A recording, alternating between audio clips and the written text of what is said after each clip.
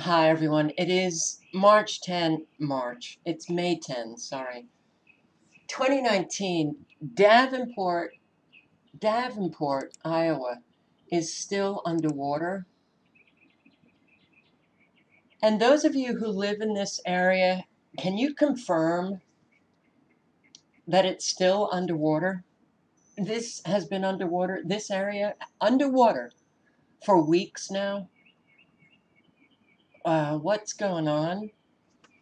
But even the videos that I posted on the levee breaking in Davenport, well, it seems as if it's a lot worse now. Um, that, the flooding just continues. I would like confirmation from you guys on the ground. There are so many people suffering right now. Uh, so many. And you know what? I don't understand. I don't understand how it is. This is Grafton, Illinois. This was posted yesterday. It looks a lot worse. What I don't understand is I'm not seeing an awful lot of articles on the flooding that is occurring and how many people are affected by this. And we seem to have more and more people affected every single day. I don't see a lot of people on YouTube posting about this enormous flooding from, well, Canada on down to Texas. And we had an awful lot more flooding in the last 24 hours. Do you know how many people are suffering right now? You know, I want to. This is a woman in Jackson, Mississippi, and she's trying to figure out how to get to where she wants to go to, but the roads are flooded. Okay, I just left my house. I live on Post Road going toward the yacht club, and a friend of mine told me to beware of the road right in front of Shuckers, which is Oak Canton Road. So I'm going to turn it around. I'm on the levee right by Pelican. Hang on a second. So this is the water. There's a policeman right there. Evidently, they've got another one down there. I don't know what's going on, but I'm supposed to be in Jackson, so I may be turning around. I don't know yet. I'm going to see how far this will take me. This came in. And I will tell you that there are people still in Nebraska, Kansas, Iowa, Missouri, Texas, Mississippi, Arkansas, Oklahoma, dealing with this incredible inconvenience with road closures, flooding. Still, it doesn't seem to be receding.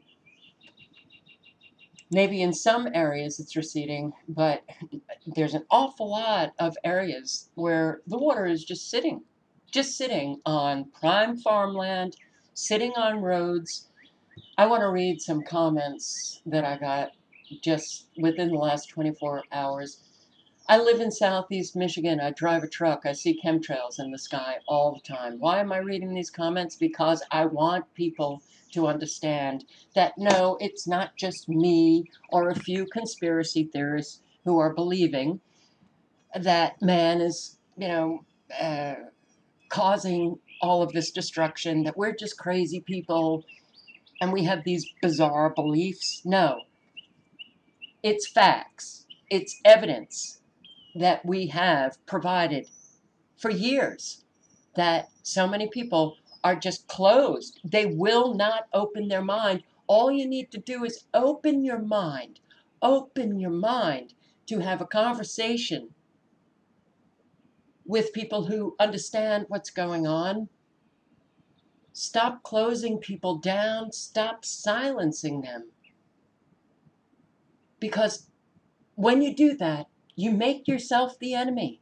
You make yourself complicit with all of the people who are suffering, what is weather warfare?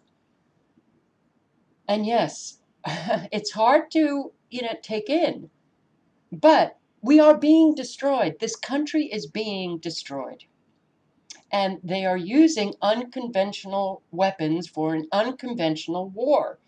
If they weren't dropping, 5 inches in 2 hours of rain, causing so much destruction, instead they were dropping bombs, you would understand fully that this is a war. But you just can't take in that we are at war, but they're just dropping rain bombs, destroying people all over. Here, I am just seeing this because I lost power on Wednesday for over 24 hours. Northeast Texas had very bad weather, lots of trees down, power lines down, roads closed, homes damaged, cars damaged, people trapped in their homes, etc. The same story you post here over and over. Until it happens to them, most people are not going to wake up. Even then, some of them will blame climate change when it is all from the weather terrorists. They have studied us thoroughly in the past 12 months. They learned a lot. They don't need hurricanes anymore to cause the flooding because they understand that Americans are just refusing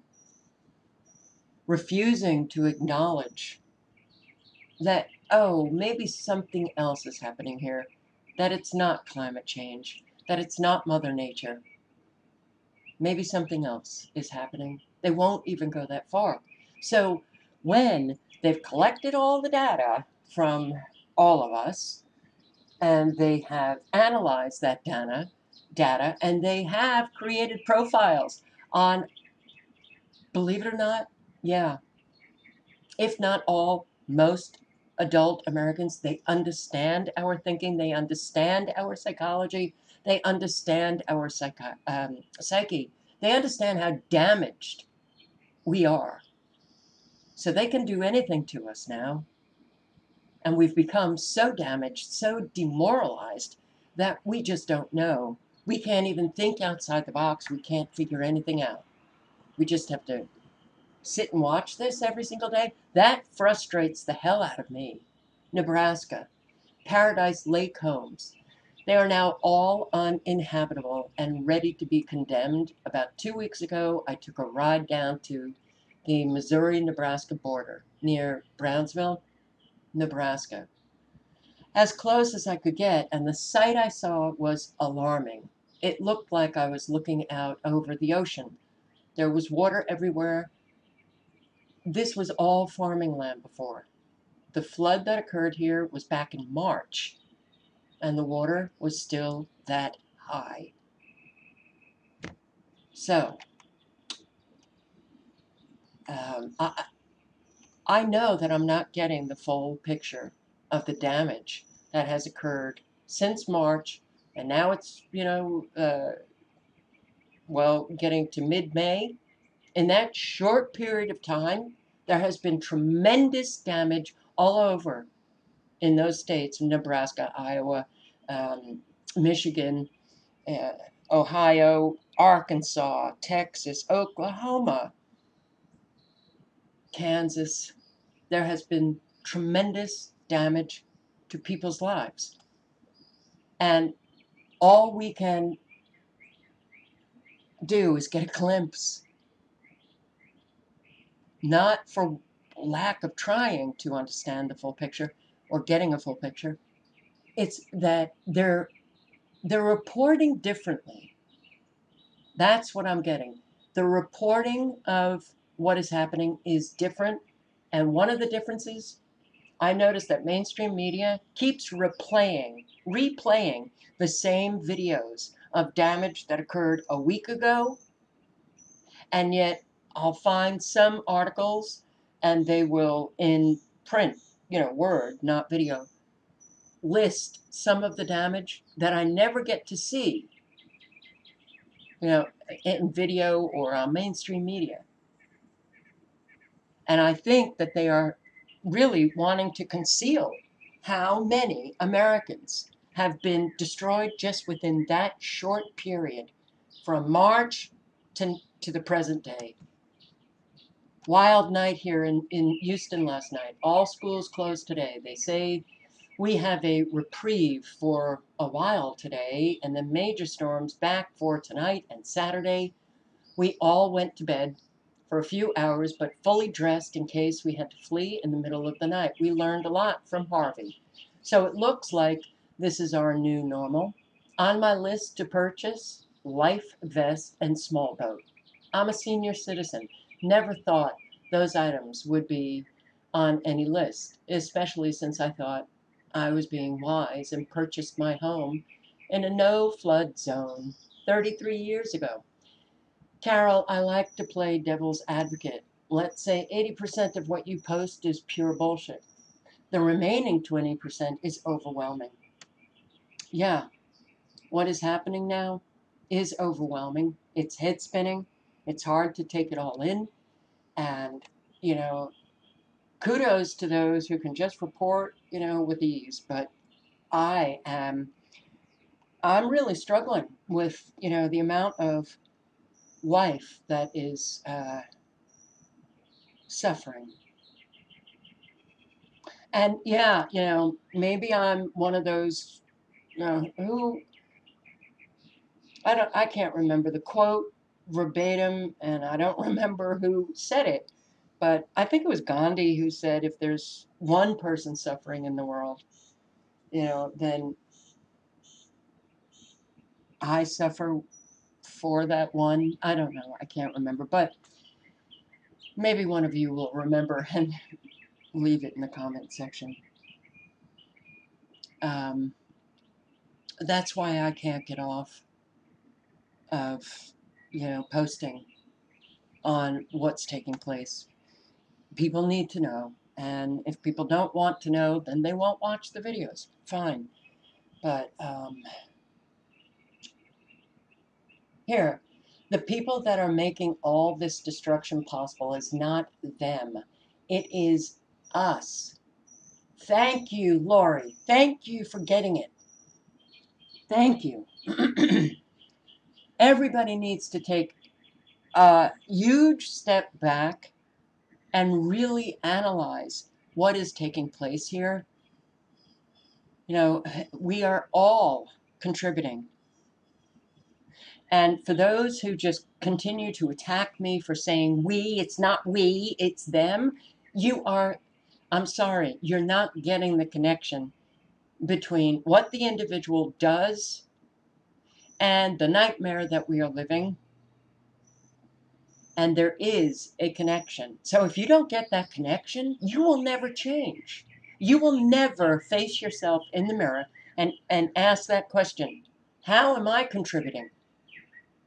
And once you get to see how you contribute to this nightmare, well, hopefully, what's inside of you, that moral core, will be strong enough for you to say, I can't keep contributing.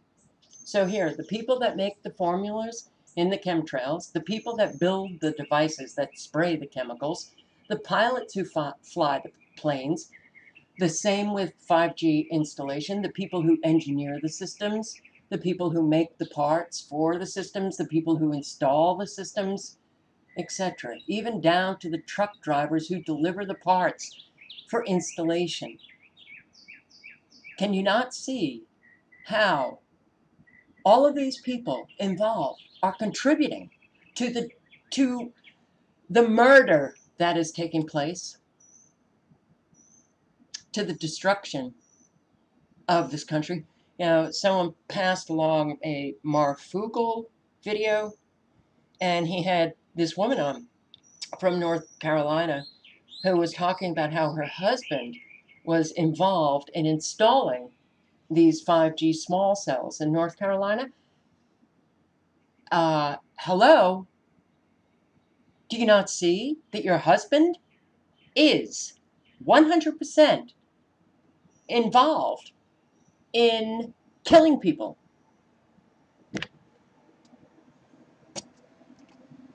yeah, it means that we need to make very big changes. And I guess a lot of people who do understand that, well, I contribute, okay, whether it's working in the school system, working, uh, with these airlines that are spraying our skies, whether it's working for telecommunications industry, whether it's working for the government, local, state, federal, and whether it's working for corporations or chemical companies, or it doesn't matter. You're all part of the destruction of life, not the creation. And everybody needs to stop. I think a lot of people think, well, if they get the connection, I know that nobody else is going to stop, so I'm not going to stop, and I'm just going to continue because it's my livelihood and this is how I make my money, and that's it.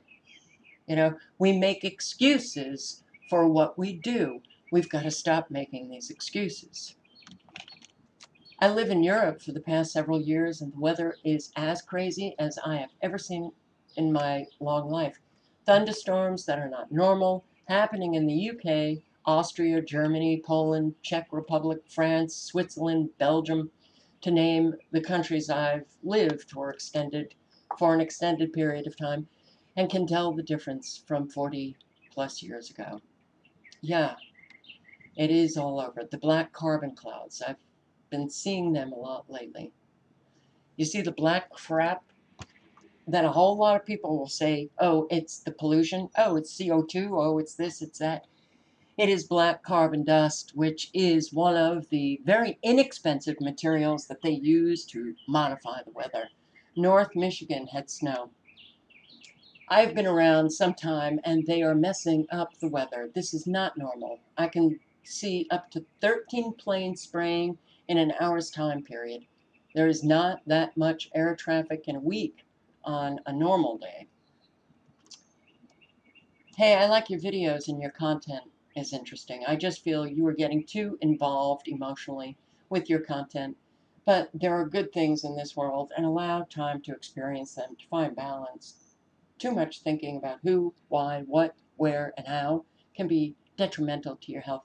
I will tell you that all of you who are not emotionally involved in what is taking place, you place a heavier burden on all of us who actually are balanced. Are balanced. We have done the work necessary to integrate all aspects of ourselves. We're not disintegrated human beings who can look at all of this destruction and all of this suffering that is taking place and just feel nothing about it and just say, well, I've got to go out and find some joy and find some fun. I have said in videos, you have to do that to just, maintain your sanity. Some of us have lost all resources to find that joy or to have that fun. Yeah, there are some of us who are living very different experiences than an awful lot of you. So, um, but I will tell you that when you are surrounded by people who just don't give a shit that people are suffering, that's an energy that so pulls you down, and it does place a greater burden on those who do care. Because when you care, you can't just shut it off. You can't shut it off. And you want these people to be helped. You want to see people in communities helping one another because that gives you, that then, gives you a better energy. It inspires you. You see that people are, they're coming together, they're working to help one another, and they're resolving their problems. This country, find an American who can resolve anything, whether it's personal conflict or the problems that we have all over the country, problems that government face. We don't resolve anything. It's like we've become this people on the whole. I'm not talking about everybody, but most people, oh, If I don't have to, I don't resolve a thing. If I'm comfortable, to hell with you who are suffering, who are even friends. Betray them. Who cares? It's like, is it that people have so little care um, that they're only thinking about their own little life? That they really just can't think of anything to do to resolve the many problems that so many of us face in our own communities? That's what I see. No care. Oh, people talk a good game, but there's no care that is put into action. Now, I'm not saying that's everyone, but I am saying it is the majority. So when people say, well, what can we do? What can we do? What can we do? There's nothing we can do. Bullshit. There's so much that you can do within your own community. I'm tired of listening to that, because that's the excuse that you give in your head. You tell yourself there's nothing you can do so you can live comfortably. So you don't have to extend yourself. You don't have to be inconvenienced. You just go along doing what you do every single day. You don't have to do anything. You don't got to dig deep. You don't have to face yourself. You don't have to do anything. Well, what happens when the destruction comes your way? I don't think you should expect too much help. Yes, I am.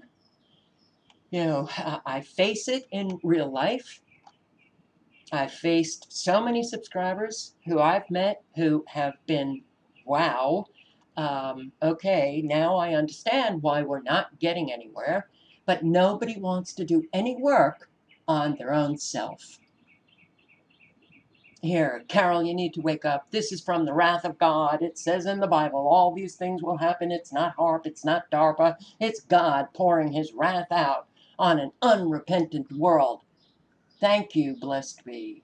Stop blaming God for what psychopaths are doing to us. Start standing up for God and his people and demand our government stop killing God's people. Okay, so there's an awful lot of Christians who believe that this is Satan, and Satan has army of people who are attacking us. Well, guess what? God, you're the army of God. You're supposed to be taking action to in this war, in this spiritual war. I think a lot of people who leave these comments, oh, it's a spiritual war, Carol, you're not getting it. Oh, I get it. I got it a long time ago. Hence the reason I did an awful lot of work to get myself as right as I could possibly be spiritually. Now, does that mean that I'm just fabulously right? No. I work every single day. No. And, the hard part about that is when you do that work, you see that you're alone. Oh, there are people all over, but you're alone in real life, looking around at people, and well, you understand how easy it was for the psychopaths to destroy us when you have people who just don't care about anything in terms of what's happening to us collectively. You know, that's got to change. We've got to do the work individually to change ourselves. We have to start changing the way we live. And no, you can't, go to Washington, D.C. and change anything there, but you can have an effect in your own families, in your own communities. Band together in your communities. Somebody left a comment, and I'll get to it in a second, but storms in Louisiana now, flooding now, schools are closed today. This is so engineered. Lafayette here, rain is pounding my house right now, flooded here in 2016. Oh, no rain, no rainbows. Okay. I really hope that you are okay. Please, everybody, check in, leave a comment stating that you're okay. There's nothing natural about any of these disasters. They're man made by pure evil, absolutely. What really gets me, Christians, will not believe this is man made, will not even look at it just like the rest of humanity. They just don't get it. Frustration? Yeah, I'm with you on that. I believe Satan is using humans to ruin the earth. Well, guess what? God is using you, well, to save the earth, to protect the earth, to guard the earth. Where are you? What are you doing? The storm that passed through Pleasanton was frightening, very frightening. Seriously, I had to step out of my home around 5 or after, and I noticed how the skies were. Very overcast, poor visibility due to extremely high levels of moisture in the air, literally so much energy. The infrared satellite showed a massive explosion of condensed air blossoming, the trigger fuel for these storms to pop all around northern Mexico. Well, I've showed that on radar. But here, the problem is, who do you donate to? Even when charity starts out good, money corrupts. Just look at DC. So you don't donate and you don't do anything. No, you go out in your community. You try to organize with the good people in your community, with the Christians in your community, and you get people to donate to you. And then you help those in your community. And if there's no need in your community, then you reach out to others in other communities and you help them. It has been unseasonably cool in Las Vegas this year. It's still cool. Uh, it should be in the 90s by now, not normal. We have also had more rain. It's raining now. I've started a journal of the weather here in Vegas. We used to have 340, 350 days of sunshine. No more. I just heard thunder. We don't get thunder. My area of East Texas was hit very hard yesterday with severe weather. Lots of people still don't have power here. My power was out for 24 hours. Damage from the storm was widespread.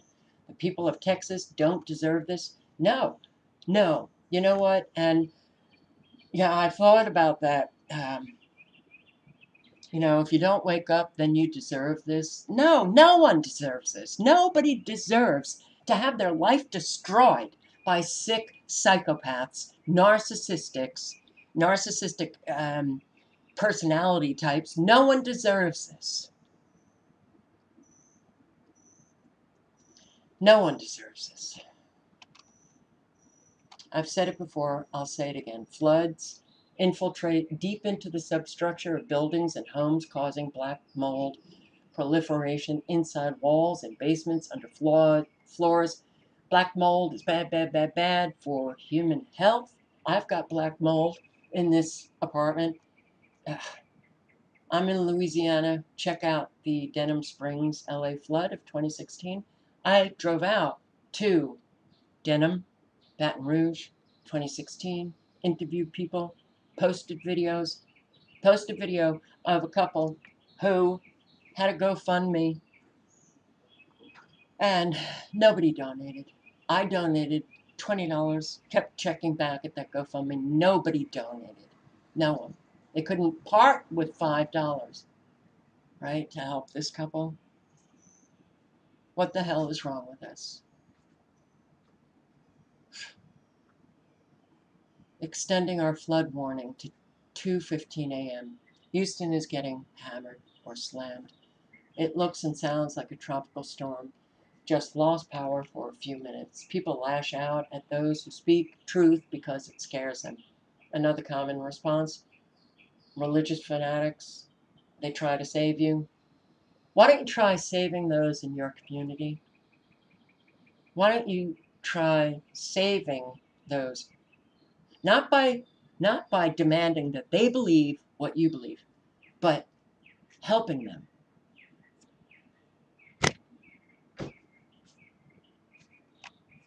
Child's mind. My heart goes out to all of you suffering. Love from Canada.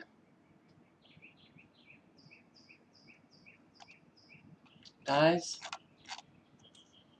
I'm going to be posting another video on what took place last night. But I have to tell you, no, I can't stop posting on what is taking place because the most, as far as I'm concerned, the most important news is the news of people hurting, people needing help, and those who are getting affected on a daily basis.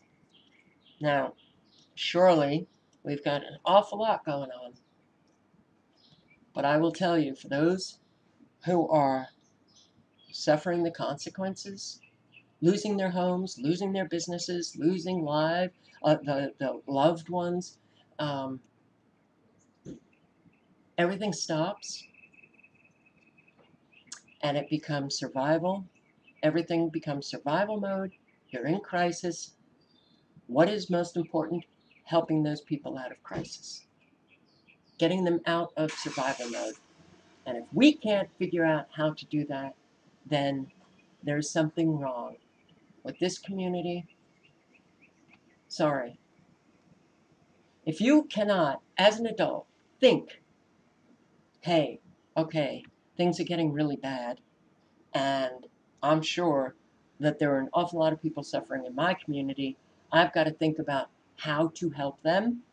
If you can't get there, okay, you've got to ask yourself, why haven't I even had that question come into mind? Why am I not organizing in my own community, trying to uh, get donations for all of my fellow Americans who are suffering? Why? What is wrong with me that I sit back and I just watch everybody suffer and take no action to help them?